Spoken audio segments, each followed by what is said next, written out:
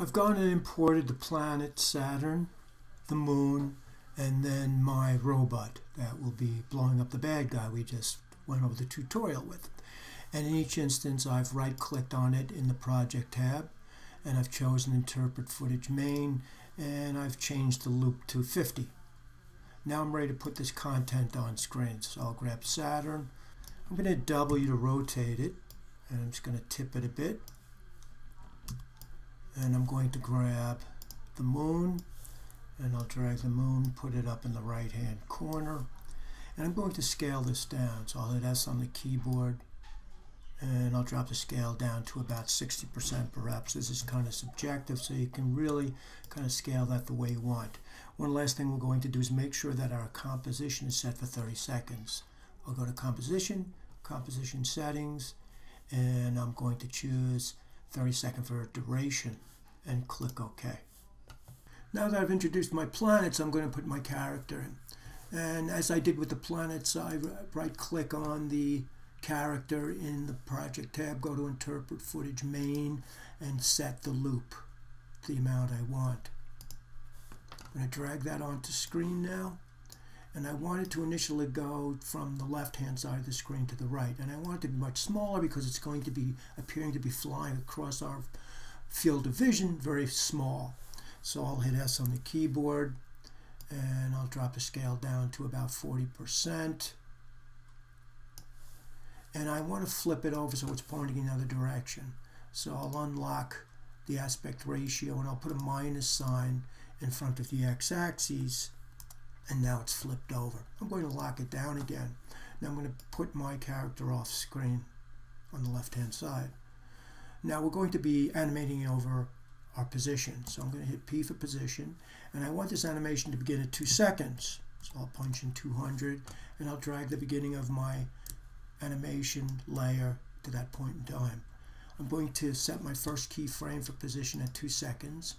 And I want him to be on screen for 10 seconds. So I'm going to advance to 12 seconds in the timeline, and then drag the character across and off screen on the other side. I'm going to cut it there so I can visually keep track of the 3 different times we're going to animate this character on screen. I'll hold down the Option, and I'll hit the close bracket. Now I want a 1 second duration between when it goes off screen and reappears again. So I'm going to set my playback ahead at 1300, and I'm going to grab another copy from the project tab and drop it on screen, and I'll put it off to the left. Now it's going to scale across the screen from right to left. So I want the clip to begin there, so I'll drag it and hold the Shift key and snap it. And I will hit P for position with that layer selected. I'll drop the first keyframe. And this is going to be a shorter duration, so we're going to go 5 seconds now. So 1300 plus the 5 is 1800. And now I'll drag my character off and through the other side. Now I want him to be smaller because we're going to have him come to rest one more time coming from the left-hand side of our screen. I want it to appear as if he's been moving progressively towards us, and if he were, he'd be getting larger. So I'm just going to drag my playback head so I see him on screen, and I'm going to hit S on the keyboard, and I'm going to drop the scale down, and I think I'll drop it down to about 70%. This is all very subjective. As long as you're going progressively from small to large, you'll be fine. Now I want to cut it there because the animation ends for that 5 second sequence, or that iteration. I'm holding down the Option, I'm hitting the close bracket again. So we've got our character going across the screen 2 different directions, 2 different scales. Now he's going to come in on screen over a period of 3 seconds now, and once again I want a 1 second delay between when the previous iteration goes off screen and then the new one appears. Make sure I got my position correct. Okay. All right, so I'm going to put my playback head 1 second beyond the 1800, which would make it 1900. And at 1900, I'll put another copy of my character on screen. Now, because he's going to be coming from the left. Once again, I want to flip it over. I'm going to put him, though, first at 1900.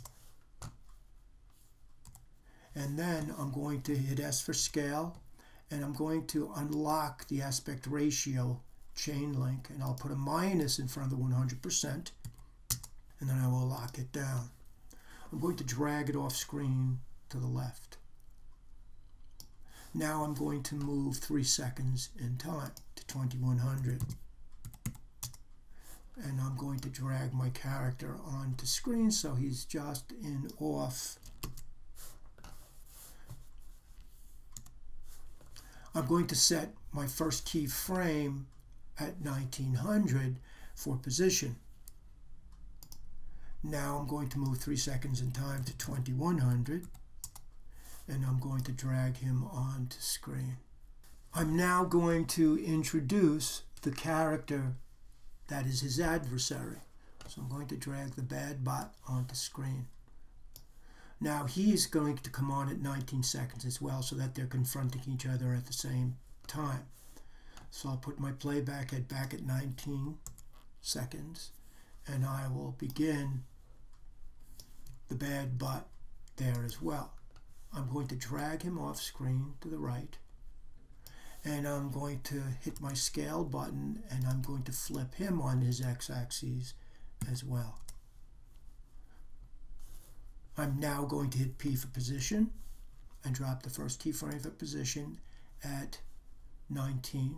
I'm going to advance to the same point in time as the robot on the left arrives, which is 21 seconds, and then I will drag the bad bot like so. So now both of my characters, I've dragged the bad robot on, now both of them are on screen.